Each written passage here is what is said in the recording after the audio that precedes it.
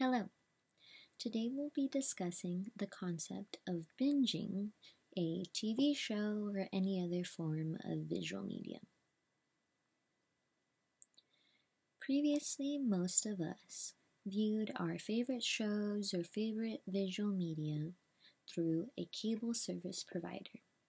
However, with the advent of streaming services, most people now view their favorite shows, reality TV, documentaries through streaming service providers such as Netflix, HBO Max, or Hulu. Before, in order to view certain visual media such as TV shows or documentaries or newscasts, people would rely on cable services providers such as Cox or Spectrum or Verizon. Before, the consumer or the viewer had to depend on the provider, such as a cable service provider like Spectrum, and they had to rely on the providers or depend on the provider's schedule. This meant that the control of viewing times for certain episodes, newscasts, reality TV, documentaries were all in the power of the provider. An episode would only be played at a certain time at a certain date, and new episodes of new series or new documentaries or TV movies would only be released at a given time dictated by the provider. With the advent of streaming services such as Netflix, HBO Max, Hulu, the power of viewing shifted to the consumer or the viewer. It was now up to the consumer or viewer's choice as to when they could observe their form of visual media. Also, when keeping up with a specific series, before the viewer was limited to an episode at a time. With streaming services, the direction in which many new series moved towards was to release all episodes of an entire season at once. This led to a type of viewing or a type of consumption of the media by the viewer called binging. To binge a series or to binge a specific type of show meant that one would watch an episode back to back.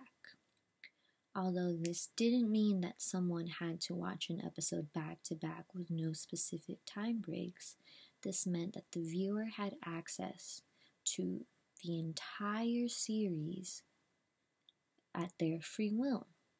So rather than having to depend on waiting for each week's new episode, they could continue to watch or limit themselves up to their own discretion.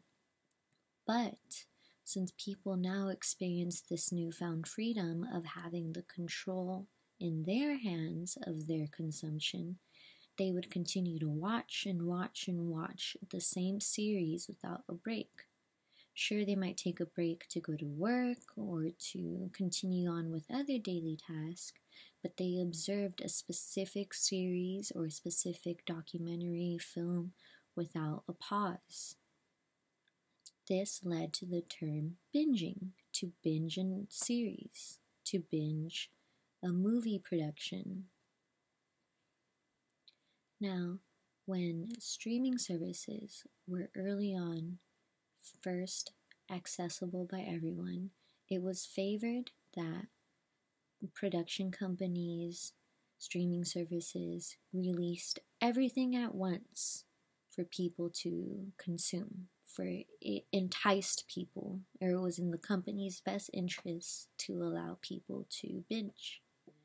However, since streaming services have been around for now a couple of years, a lot of streaming services now go back to the previous cable service provider's model of releasing an episode a week at 1 week at a time.